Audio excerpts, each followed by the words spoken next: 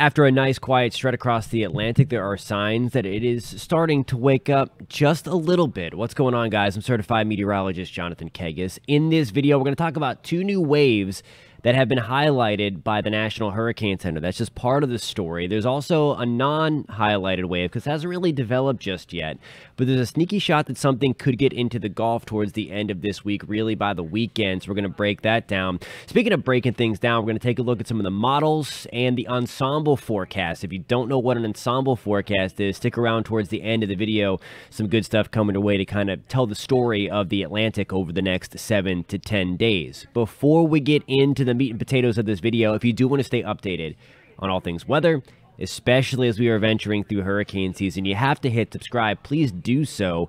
And if you happen to find this video helpful or informative, please hit that thumbs up button. It really does help us out a lot. Post in the comments below as well where you're tuning in from. All right, so here's the new information hot off the press. It's been a while since I've showed you this map because there just hasn't been much going on, thankfully, across the tropical Atlantic. But here we go. Again, Hurricane Center highlighting two areas now. We have a wave right about here. Let me bring out my arrow for you.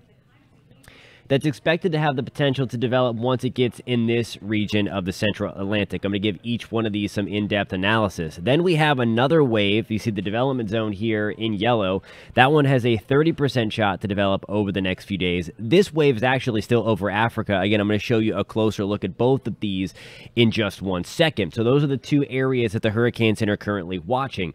The first wave now is southwest of the Cabo Verde Islands, and you see it right here. There's a little bit of turn to it, but it's also elongated. Right now, it's kind of in the intertropical convergence zone right here. So there's a lot of thunderstorms that are unorganized at this time. This adds to the uncertainty of what the future could be for this entity, this little tropical wave, because there's going to be many centers, many areas of thunderstorms in here that are going to be competing to be the dominant center. First, before these things can develop, it needs to detach itself from that kind of elongated area of thunderstorm activity. And again, right now it is very unorganized. So that is wave number one we're going to be watching. That one has 20% shot for development once it kind of gets out in this area. The one behind it, I think, has a better chance. Certainly, it has the higher chance to develop as designated by the National Hurricane Center. But this one is a beefy, robust wave here, getting ready to come off of Africa, and it will do so over the next couple of days. Again, hanging about right there. And as it does so, though, we'll also encounter some big-time dust. So as I say this, I want to be clear here as we move forward that while the Atlantic is showing signs of waking up, it's not all there just yet. There are still going to be big-time limiting factors in play. So I want to start things off by showing you the GFS model spin. So what we're looking for is a big area of red, and I'll circle them out for you when we get there. And then we'll get into the Ensemble forecast as well. This is going to be basin-wise. I'm going to point out a bunch of different things as we go. So there's August 14th, and here is kind of our elongated area. There is our tropical wave. Again, the GFS anyway, focusing on that back part where we did see that cluster of thunderstorms. Note, though, over the next week or next 4 or 5 days, here's August 18th, that there's really not much. You see it all stretched out here across the Atlantic. So the GFS is not very bullish on developing that first wave. Here is that secondary wave, though, that we took a look at. Certainly, the Cabo Verde Islands are going to have to watch out for this. Now, typically, we don't see things develop prior to getting to the Cabo Verde Islands, but it is extremely warm, the water temperature in this part of the world, so we may be able to get a quick spin-up tropical system before it gets to the Cabo Verde Islands. So again, if you're watching from there, just keep that in mind. There's also a lot of dust. I'll show you that in just 1 second. So if these things try to go far north, it's going to have to do battle with a lot of dry, dusty air. Going forward in time, here's August 20th to the 21st. And I mentioned at the top of this video, and I'm going to get in more detail on this in just a little bit, but that sneaky Gulf system. There's going to be a tropical wave likely working towards the Turks and Caicos and the Bahamas as we get towards the 18th, 19th realm. Look what the GFS does with it. There's a little ball of energy, if you will. And again, we're looking for that red consolidated ball there, indicating that we do have strengthening low-level spin and some kind of organization with the wind field in the lower levels. Now, the GFS does keep this kind of weak, but the point I want to make with this one is the Gulf of Mexico is ridiculously hot. It is record hot in spots. So if in fact, we get something into the Gulf of Mexico, even if it seems like an innocuous tropical wave, those need to be watched super carefully. We're going to break down the environment of the Gulf coming up in just a minute as well. So there's a lot to get to in this video. And again, taking you further out, a couple of extra waves come off. Now, there's nothing too concerning here. This one staying weak. This one a little more pronounced. There's that, again, that red consolidated ball right there. There's a beefy disturbance through the Caribbean, unorganized at this time through the 24th. So the GFS, while it does try to develop that trailing wave that's over Africa right now, it's not very bullish on the other two entities that we're going to have our eyes on in this video. And that is likely because, again, the tropics still are decently unfavorable for development close to that main development region. Okay, so I want to be clear about that, so just keep that in mind. I want to show you the European model before I take you into the realm of ensemble forecasting. And you want to stick around for that because that's really going to tell the story. I'll show you both the GFS and the European ensembles. So we're going to start with the European model right now.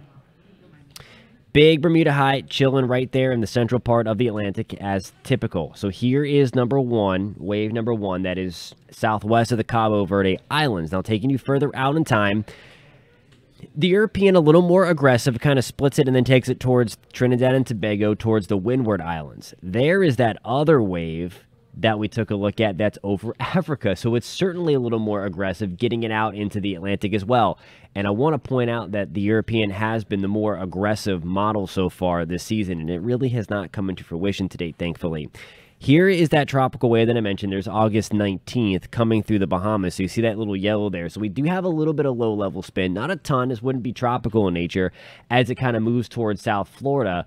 But then, as you see, I need to move my head out of the way. Let me take this full to kind of show you what the European does. This still isn't that strong, although the model is certainly stronger than the GFS towards the North Gulf Coast. The wind field would suggest we still have an open wave at this time.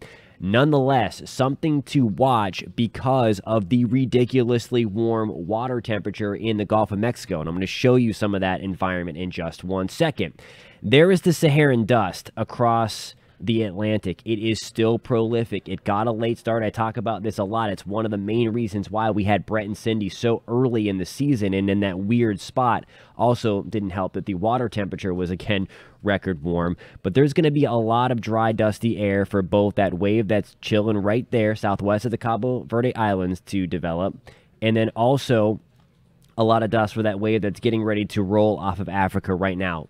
Tropical systems do not like that dry air that would be ingested right to the middle part of that system. With that said, I want to show you the ensembles now. The ensembles, think of like a band ensemble. It's made up of many members. This is the European ensemble. There are 51 members of this band in here. There's different initial conditions put into the model so that given in the time of extreme uncertainty where these things are just getting started, we don't have a low-level center just yet, so there's really nothing for a computer model to kind of hone in on. We look at the ensembles, and let me bring this full again, and I'm going to show you again on the actual map here what we're kind of looking at. Notice how we have a lot of stuff going on. So the European ensembles are even aggressive at developing that trailing wave. So certainly this would suggest, again, we need to be on guard in the Caribbean and watching this.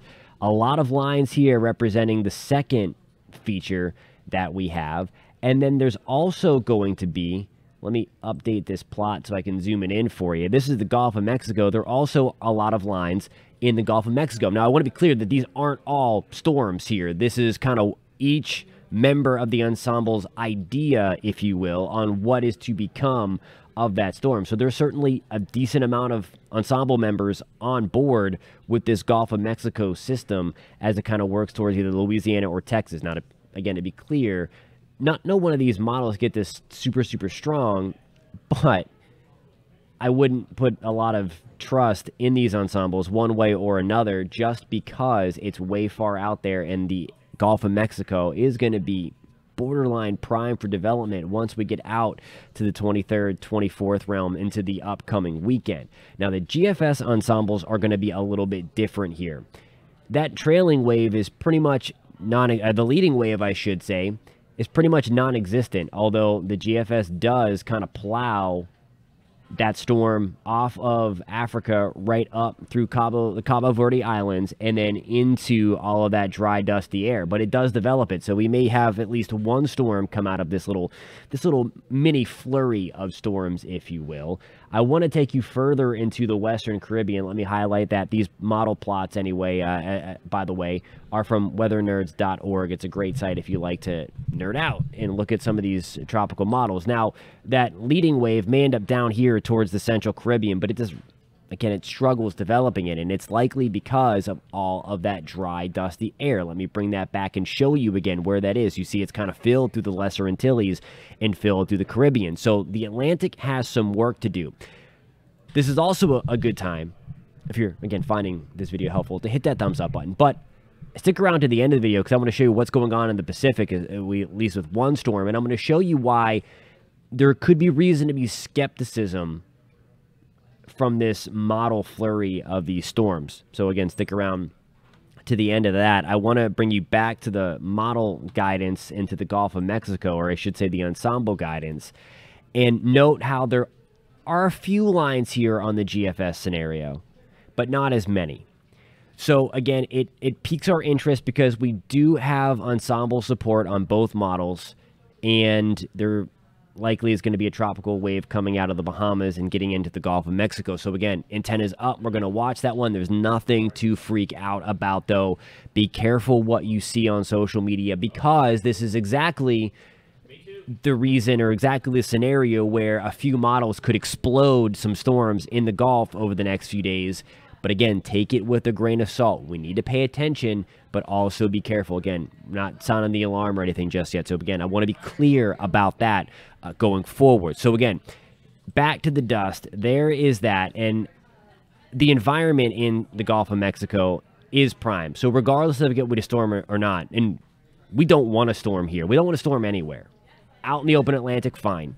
But certainly anywhere near your land right now, because of how incredibly hot, I want to show you. I'm going to kind of take the temperature here, satellite of some of the water temperature, especially in the central and eastern Gulf of Mexico.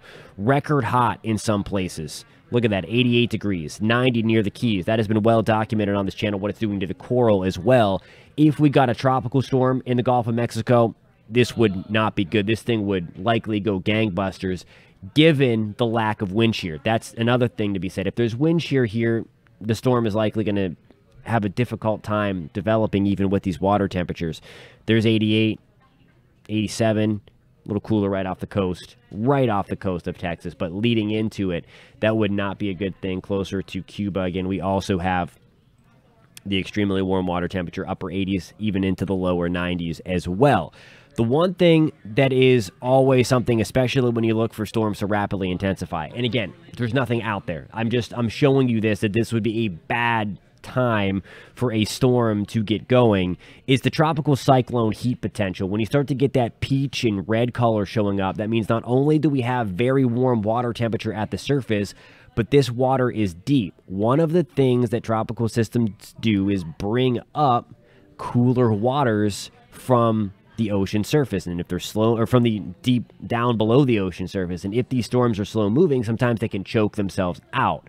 Well, where you see these kind of peachy colors, and I'll point them out here, certainly near the Bahamas, around Cuba, really anywhere that we get to this moderate to high category, and that's where we start to look at that peach color, that red color showing up. That is where we have not only warm water at the surface, but warm deep water. So if that storm is moving through, it's really not going to be able to choke itself out, because it's just going to be pulling up really, really hot water for it to feed off of. I know I told you this was a long video, and I've got more to come. Really cool satellite images coming out of the Pacific on a rapid intensification. I want to show you that, so if you're interested, stick around. It's not going to hit land, but it's a really pretty satellite presentation, and I can say that because, again, it's not going to impact land. I would never say such a thing if something was going to impact land, but just eye candy from a satellite perspective.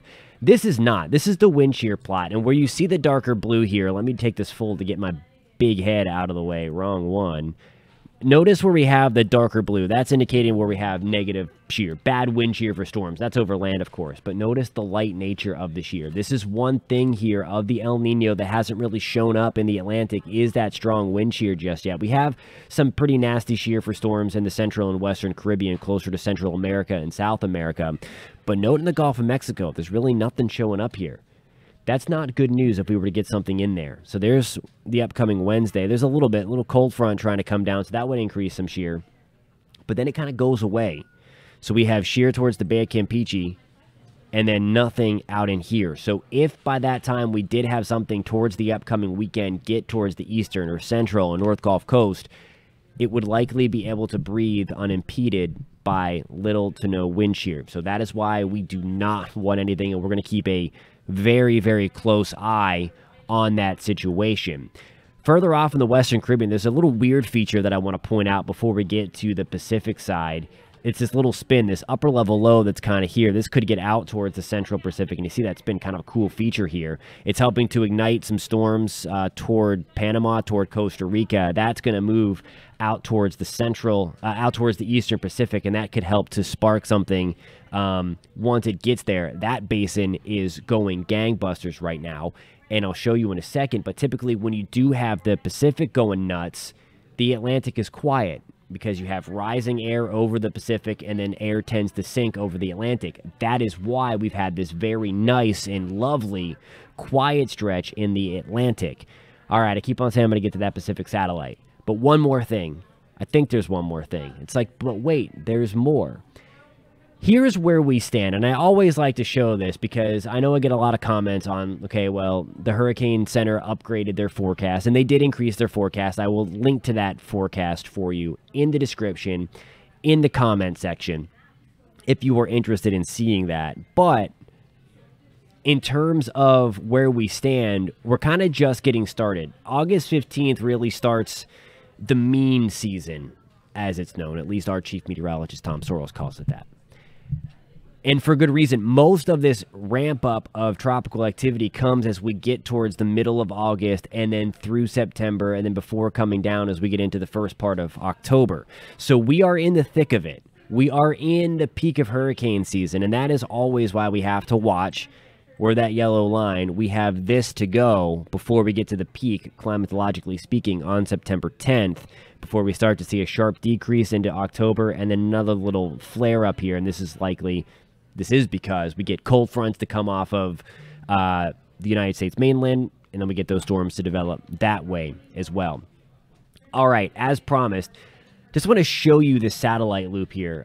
We had another storm rapidly intensify in the Eastern Pacific. We had Dora just last week, and it did some crazy things. If you want to see what Dora did, it became only the second storm on record to go through 3 basins as a hurricane: the Eastern Pacific, the Central Pacific, and Western Pacific. And if you're familiar with your basins, that means that Dora became a typhoon, which is really weird. Hurricanes and typhoons are the same thing. They're just known as different things worldwide. They're all tropical cyclones, all under that umbrella. But it did a really rare feat, becoming only the second storm to do that, stay a hurricane from the east, central, and west. There are a list of other storms that became typhoons crossing from the Central Pacific to the Western Pacific, but still, very rare feat. I'll post about that in the comments. But just look at this. Over the last couple of days, really over the last 24 hours or so, you see Fernanda go from just a weak tropical system, and then look at the flare up of thunderstorms, and then just watch what happens here. Quickly gets an eye, and then you see that mean, look at all the brighter reds and purples there, certainly that pinhole eye. And when you see that big flare up of that rust color or that red color, that means that we have very cold cloud tops. That's the infrared satellite seeing that. And the colder the cloud tops, the more intense the thunderstorm activity around there. And you can clearly see here just that purple, those bursts of thunderstorms around the center. And then eventually it found what it liked, and it went gangbusters. Thankfully, again, that one's not going to hit land, but look at that, a monster Category 4 storm. Another one after Dora, which was also a monster Category 4 storm that moved, again, south of Hawaii and kept going, became a typhoon. Anyway, that one's not going to hit land. Alrighty, guys, thank you so much for tuning in. Any questions or comments, post those in the comment section below. Again, post where you're tuning in from. If you found this video helpful, please give it a thumbs up. And if you do want to stay updated on all things hurricane season, you have to hit subscribe. Please do that. If you hit that little alert bell, you'll be notified anytime we post new content, and we will catch you next time. Thanks so much for watching, guys. This was a long one. Thank you for sticking around.